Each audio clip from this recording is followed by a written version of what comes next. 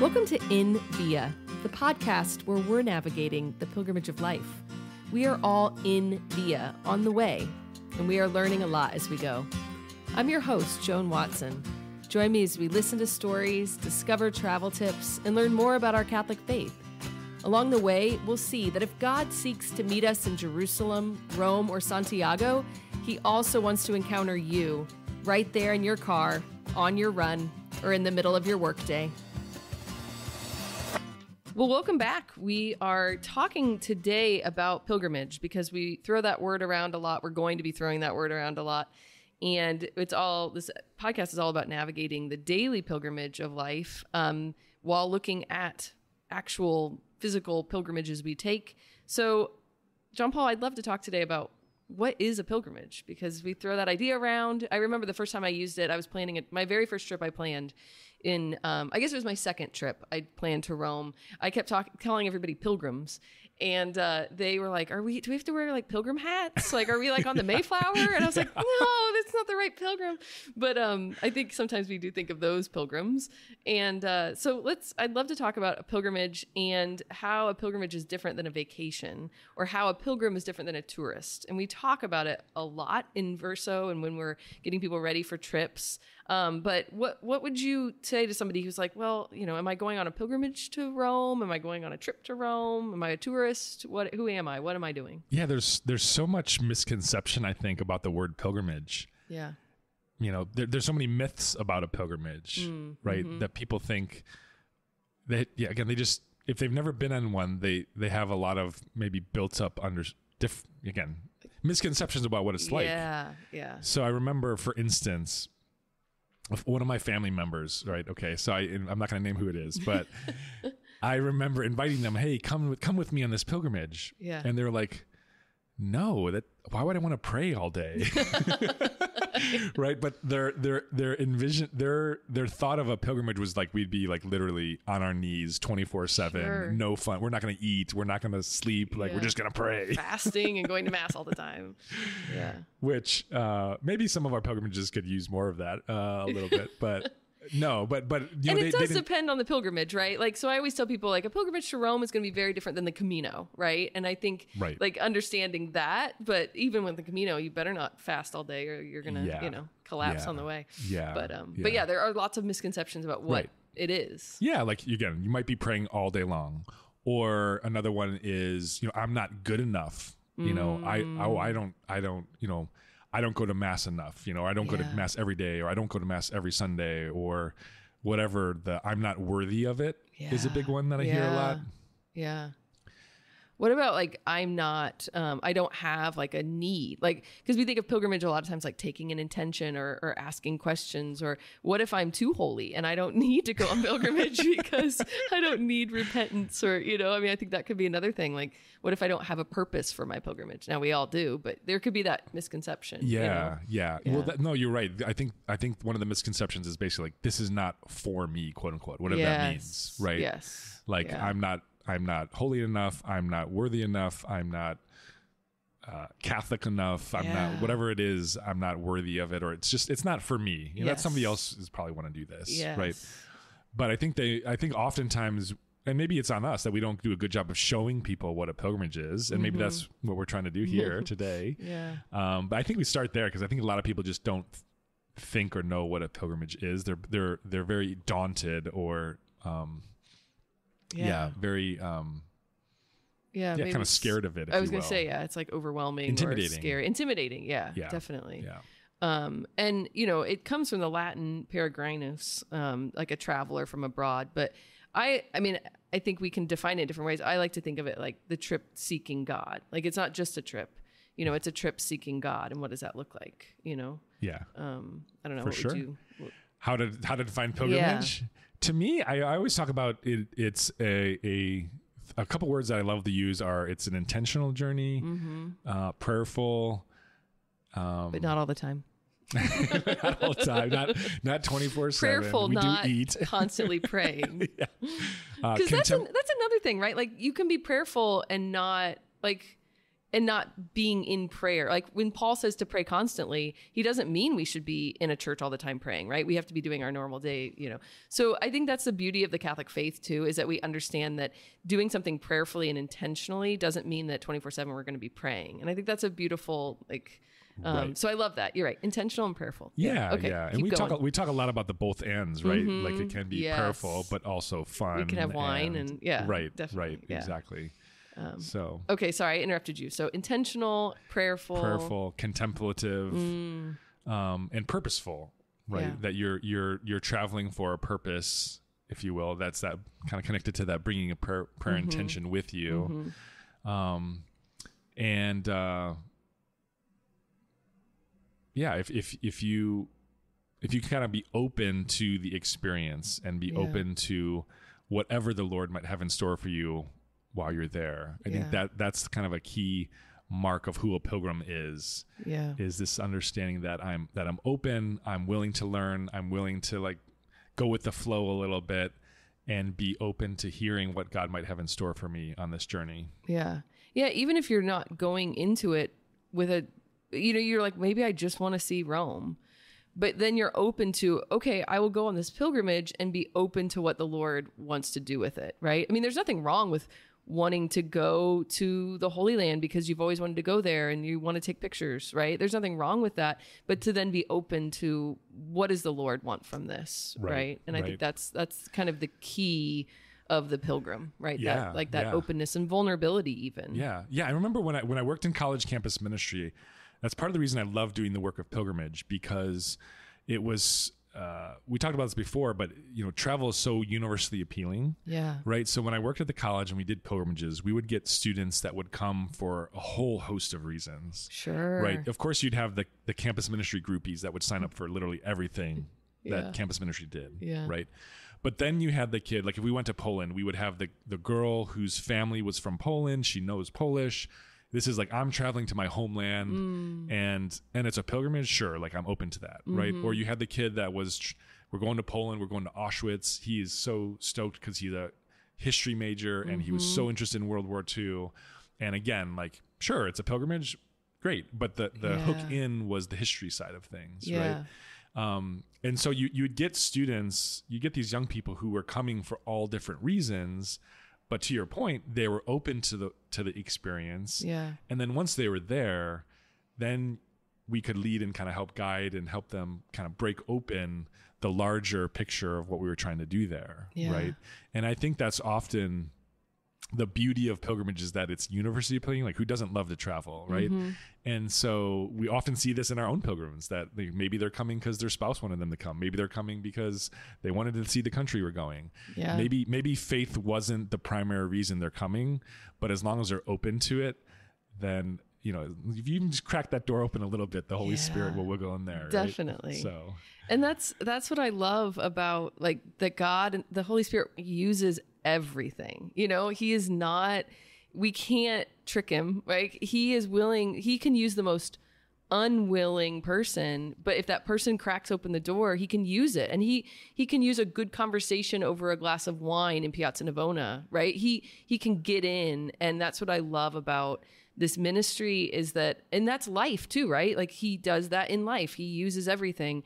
So what I love about my job at Verso is helping people be open beforehand and then kind of stepping back and looking at what the Lord's going to do with it. Because it's all the Lord, right? So if we can prepare people ahead of time to be open, then we step back and just let the Lord work. And he will, and he'll do that in daily life. He'll do that, and so my previous life was in formation of adults and just, daily formation, like with religious ed. But now I get to do it in this distinct way of the pilgrimage. And it's beautiful to see what the Lord can do with that openness. Like you said, even just a crack, right? He can get in there.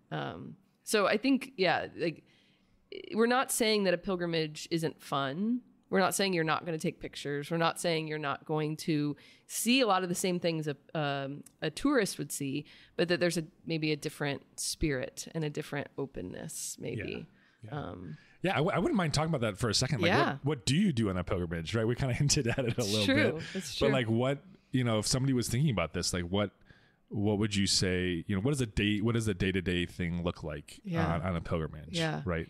And you said about praying like, are you going to pray all the time? One thing I really love about pilgrimages is that prayer does kind of form a part of the day, whether it's morning prayer on the bus with some of our pilgrims, or evening prayer as we're kind of processing the day, or mass, especially like when you go to the Holy Land and you get to have mass in all these amazing places.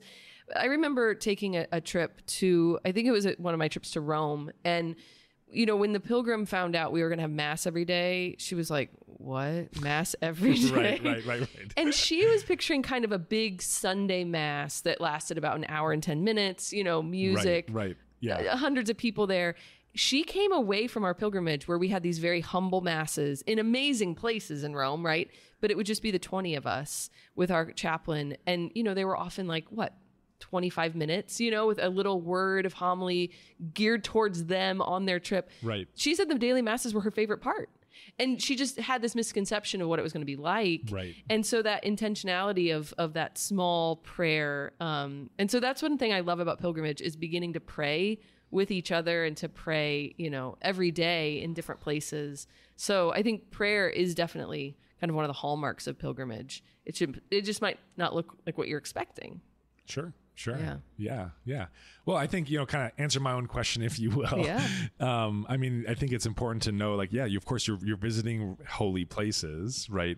So you're going to be visiting churches. You're going to be visiting sites that are associated either with the church or with the Bible or a saint, a life of a saint, right? But I think it's also important to note that I think a huge part of pilgrimage is encountering the people and the places that you're going, which also involves things like history and culture and food and music and the arts, right? And so on a pilgrimage, to France, for instance, right? Yeah. If you go to Paris, right, you're going to see the Paris churches, okay? You're going to go to see the Notre Dame Cathedral. You're going to go see the Miraculous Medal Chapel. You're going to see St. Vincent de Paul, okay? But then you're also like, we hope you go see like the Eiffel Tower, Yes. right? And you get some French, pastries and chocolate and things. But learn about, things like the French Revolution and what that did in the life of the church in France, because so much of the church is wrapped up in the history of the country. Yes. That we often don't learn, that we often don't know as growing up in the American, we don't understand it. And so to go and experience it and to appreciate that. Right. So again, to me, it's like, to me, it's the best way to travel. Yeah. Because you get a little bit of everything. You experience the fullness of the place you're visiting. Yeah. And so not only do you get to see these really inspiring places that have, very significant meaning and purpose and all that, very inspiring there at those religious sites. But then you go see, again, these historical landmarks. You see these, worldwide famous places that, like, of course we wouldn't want you to miss the Eiffel Tower if you're in France. Right. But sometimes, again, people think, again, that misconception of like, okay, we're going to be praying all day. We're not going to have time to do those fun things. Right. We're just it's going to be super serious, super, intense. Yeah. And in some ways it is, but in other ways it's not. Right. And the Lord can, I think our whole point here is the Lord can work through all of that. Yeah. Right. And is in all of those things too. One of our kind of visions is that holistic vision, right? We use that word at Verso because it's this holistic experience, because the Lord works through it all, right? He can work through that pastry, right? He wants us, because we believe in a sacramental worldview, right? We believe in the fact that the Lord uses the material world, right? He became flesh. He died on a cross. He touched things. And so that's the beauty of kind of this pilgrimage, is that we believe the Lord wants to work through everything. He made it. It is good, and he wants to work through it. And so we want you to see these things. And I think the hallmark of a pilgrim is also that learning, that they're open to learning about other cultures, about historical events. And I mean, sometimes when we talk about the tourist versus the pilgrim, we talk about like consuming versus learning, right? And so like, are we just there to consume it all, or are we learning and growing and changing and being open, And so I think kind of that juxtaposition, like we want you to learn about the culture, right? Yeah. One of the things I love to do on pilgrimages is talking with the locals, right? And engaging people. And again, that whole idea of experiencing the fullness of the people, right? So if you go on a pilgrimage and you just kind of stay in your own silo, if you will, if you just like only talk to the people on the bus, only do your own thing, never like truly try to talk to the locals, you kind of miss something, right? Yeah. So the story I'm remembering is, so of all places you go to kick out of this. So one of the pilgrimages I led for spring break for the students, guess where we went on spring break pilgrimage? I want to spring break. That's your hint. It's spring break. Daytona Beach. Close. It was a beach. Okay. Total other side of the country. You went to Hawaii. We went to Hawaii. Yes. Waikiki. We did go to Waikiki, but so the whole idea was go to Molokai. So St. Damien of Molokai. Very nice. Okay. So we did this pilgrimage, and again, we can get into this in another episode sometime. But the story I'm remembering was, so we did a day of service with a local nonprofit. I forget the name of it. But it was all about restoring the natural habitat in Molokai. Yeah. Wow. Okay. And I remember them talking about, so it's very, the Hawaiian people are very spiritual naturally, right? They have their own religion and things like that. And they're very connected with the earth, right? And so I remember this leader that was leading us. So we were doing some restoration of the land there. Okay.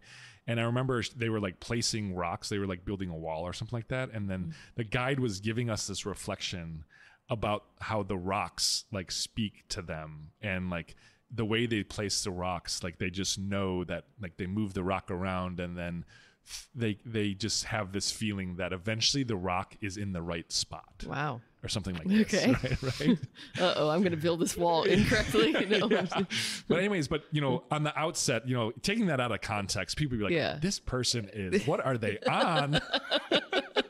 Right? They're like, the rocks are speaking to me. Like, what's going, all this stuff. But again, knowing the people, knowing the culture, knowing their kind of religious views, their spirituality, it all like made perfect sense. Wow. Of how they were speaking. But again, to kind of translate this into more Christian terms, but that was your idea, right? This sacramentality of the world, that through the world we can know, if we're open to it, we can kind of see different things that other people can't, if that makes sense. Yeah. Right. Yeah. I love that, like, you took a pilgrimage to Hawaii. I think we should do another one. I'm ready to go. But it also shows you that, like, most people would not think about, I mean, I guess it was quasi mission trip, right? Like, you did service. So you could say, well, that wasn't a pilgrimage, that was a mission trip. But it's both and, because of that openness to hear the Lord, even in Hawaii, right? Like, we have to believe he speaks in Hawaii, because why wouldn't he, right? And so that openness, I think it comes back to that willingness to encounter God wherever, and to have that. And in Hawaii.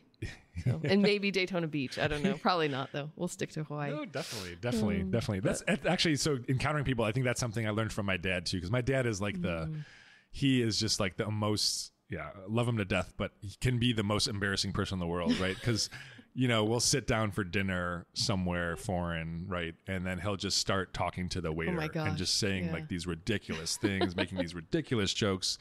But it's also beautiful because he just kind of opens up, like getting to know that person a little bit, right? Versus like we could just sit there, not talk to them, order our food, and not ever talk to a local person. Yeah. Right? Yeah. But he has this way of just kind of like, kind of cracking people open, and then you get to know them a little bit, which is beautiful. Right? And getting out of our comfort zone. At World Youth Day, people, if you've ever been to World Youth Day, you know that part of it is meeting people from so many different places, and some people will trade things and they'll bring something. And I was like, well, I'm not bringing anything to trade, because I don't talk to anybody. Like, I'm so introverted. I'm like, why would I want to talk to these random people? So like random people came up to me, like this girl from Ecuador came and like tied a bracelet on my wrist, and then I didn't have anything to give her, and I was like, nice to meet you. And I like was totally out of my comfort zone. Like, why are random people coming and talking to me? But that's something that has to happen in pilgrimage too, is to be taken out of our comfort zone, right? And whether that's being embarrassed by your dad, or, just being stretched in various ways, the pilgrim's willing to kind of break out of our little shell. And, like so often we talk about the tourist wanting comfort and luxury. And I think sometimes we can say, well, is the pilgrimage not going to be comfortable? Well, we're going to sleep in comfortable beds. Maybe some nights we're not, right? And so like understanding, what do we mean by that? Like if the pilgrim doesn't seek comfort, it doesn't mean that you're going to be sleeping on the ground all the time, right? Although we did at World Youth Day, but not all the time. We slept in a really nice hotel. So that understanding of like, when we talk about a pilgrimage maybe being uncomfortable or demand, it's not that you're never going to experience the earthly comfort of a bed, right? Right. But that the discomfort might come in you being open to talking to people, right? Or you losing your luggage and learning from that, right? And so I think sometimes the way we talk about pilgrimage can be scary, but again, it doesn't mean we're not going to drink wine necessarily. It doesn't mean we're not going to sleep in a bed, right? But that discomfort comes in other places. Yeah. Well, I think what you're kind of hinting at is just the difference between kind of the physical nature of a pilgrimage, the emotional layers of pilgrimage, the intellectual layers, the psychological layers, right? Like all of these, physical and not physical comforts, if you will, or demands that's put on you, right? So the line I like to say is always that pilgrimage asks something of us, right? Like I love that. It demands something out of you, which is totally different than a vacation, right? So again, this idea that, you're physically traveling, right? And yes, you might be in a nicer hotel than you thought you might have been in, or, you shouldn't feel bad about having a nice meal on a pilgrimage. Right. Because I mean, part of that in my mind is, as a person who runs a pilgrimage company, right? Like we want people to like stay in a nice place and be comfortable, right? Because that's a reflection of our service, right? Yeah. But at the same time, our idea there is like if your basic physical needs are being met and you're comfortable, quote unquote, okay, you don't have to be lavish about it. But if your daily needs are being met and you're not worrying about where you're going to eat your next meal, let's call it, that allows you all the rest of you to be present to whatever you're about to encounter. Absolutely. Right. So whatever you need, whatever is being demanded of you, psychologically, emotionally, intellectually on that day, if your physical demands are being held up with, if they're not being held up with, you can't even get to those other layers, if that makes sense. Right.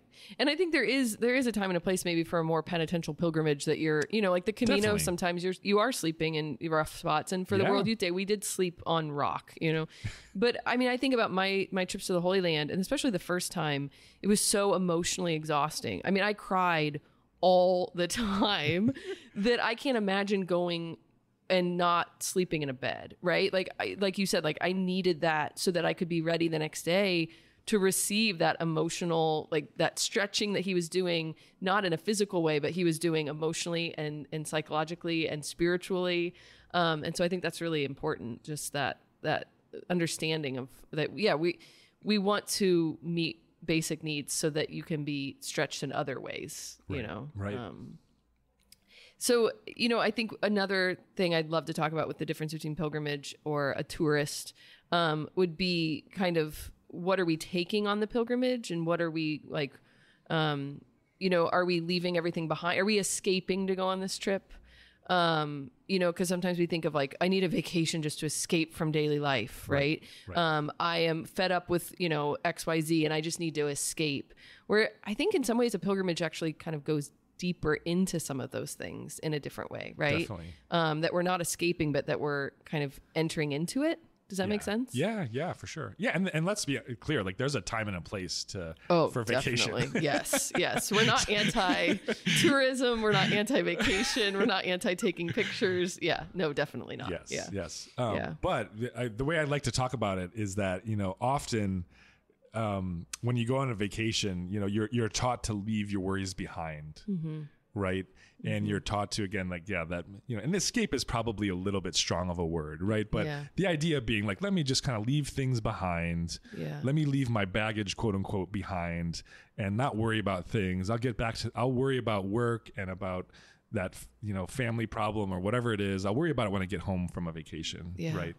But the whole idea of a pilgrimage is that you should bring your baggage with you, if you will, right? Because if you bring the problems with you, then that's that's when they'll get worked on, Yeah. if you will, right? Yeah. That's when the Holy Spirit can kind of work through the experience to help, work through that baggage you might be bringing with you. So I love your idea of like, you're kind of, rather than escaping or leaving things behind, you're diving deeper actually into those things, which only goes back to this idea that it demands a lot out of you, asks a lot out of you, and it can be very emotionally and spiritually, psychologically draining because you're doing so much like hard work, let's call it, of your life. Yeah, definitely. Right? Definitely.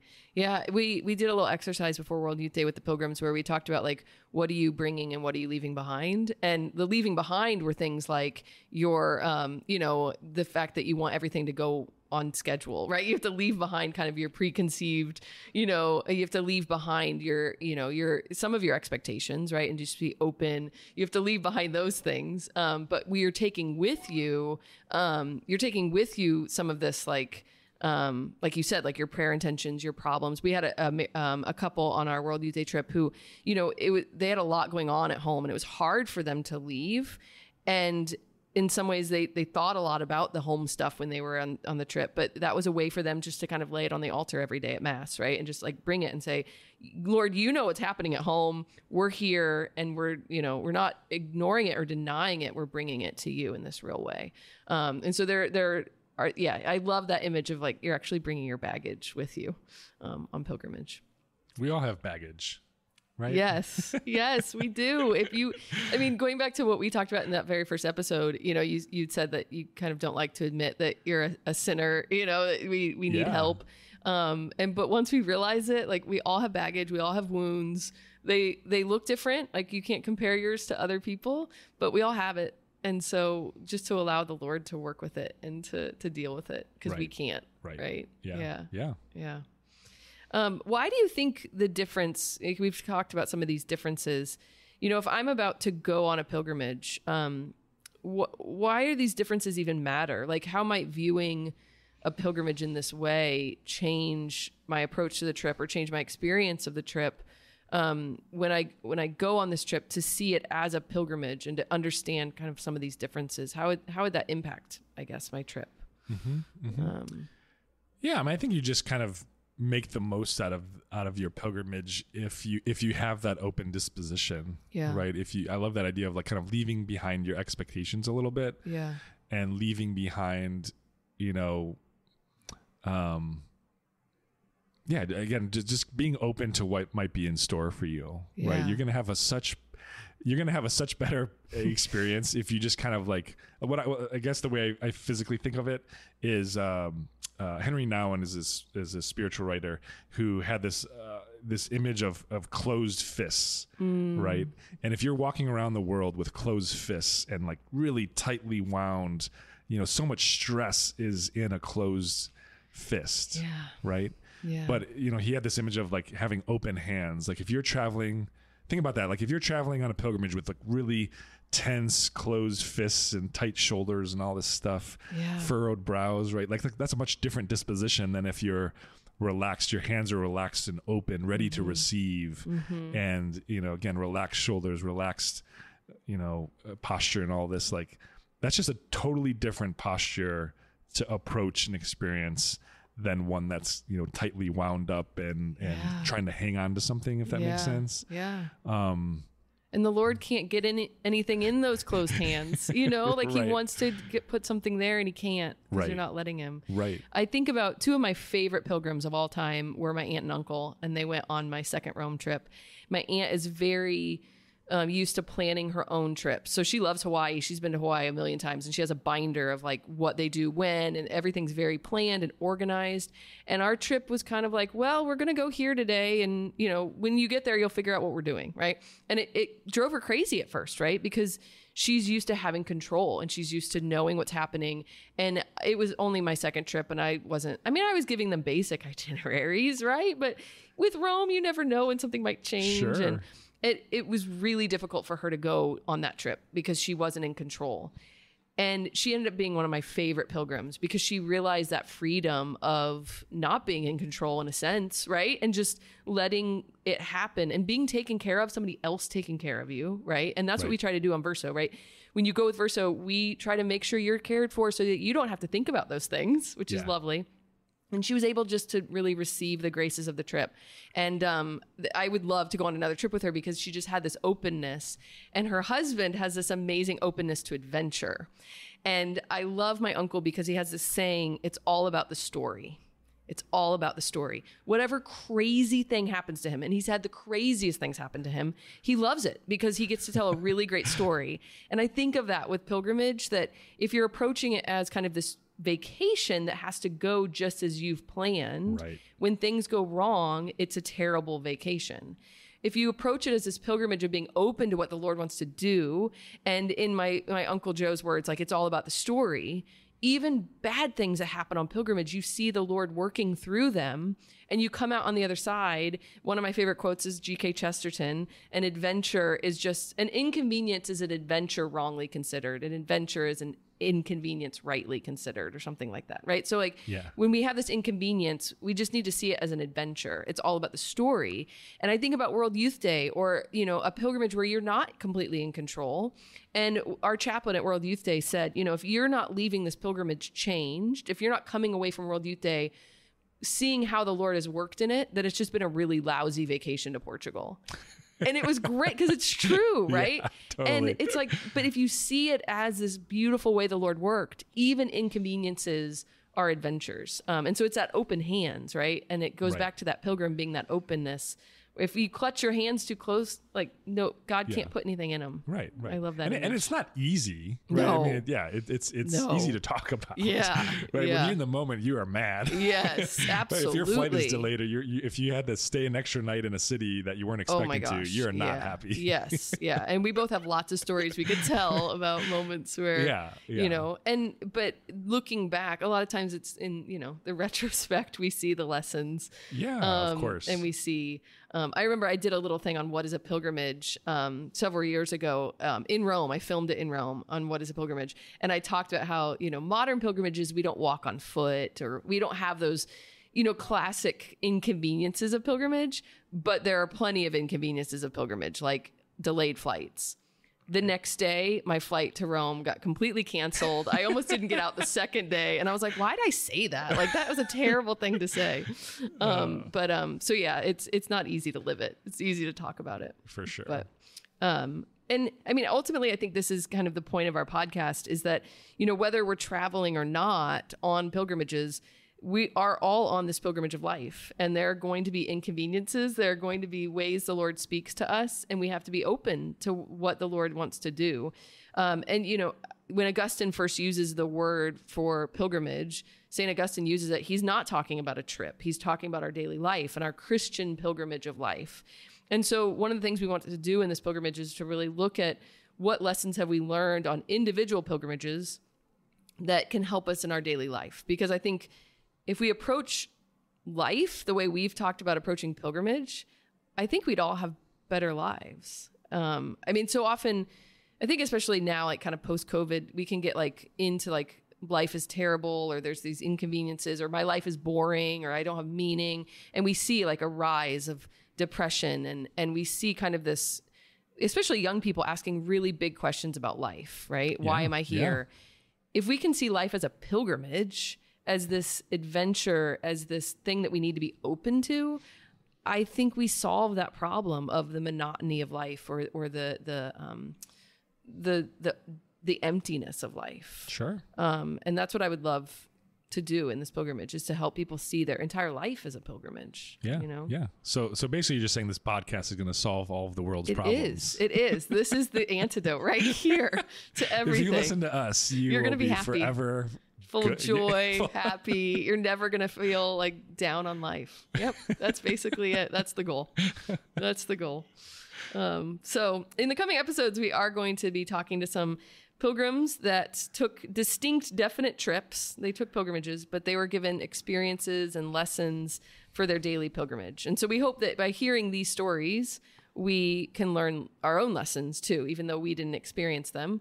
They may speak to us as well. But yeah, and last thing I would say is, we're talking about, well, I mean, you're kind of getting this idea of the pilgrimage of life, and there's also this misconception out there that to do a pilgrimage, you have to spend a ton of money and you have to travel for 10 days to the Holy Land and do like the traditional pilgrimage, right? Yeah. But there are so many ways you can have these small pilgrimages, if you will, in your daily life. Or there's so many pilgrimage sites in and around your own, wherever you are, right? You can do a pilgrimage anywhere in the world, literally, as long as you have that disposition, that mindset of the pilgrim, where you don't have to spend $1,000 or $5,000 or more to go to the Holy Land. You could get in your car and drive to a shrine that might be an hour away and have just as a profound of experience because of that intention, because of that purpose behind what you're doing. If that makes sense. Definitely. Yeah. I mean, we're really blessed to live across the street from a place that is a place of pilgrimage, right? Yeah. I mean, the grotto at Notre Dame, think about the intentions that are brought there. I mean, a lot of people are going to make a pilgrimage every Saturday in the fall for other reasons. Yeah.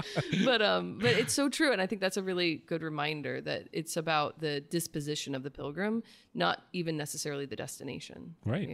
So, well, thanks, John Paul. I look forward in the future to talking about more trips, hearing more stories about Hawaii, talking about more of these lessons that you've learned.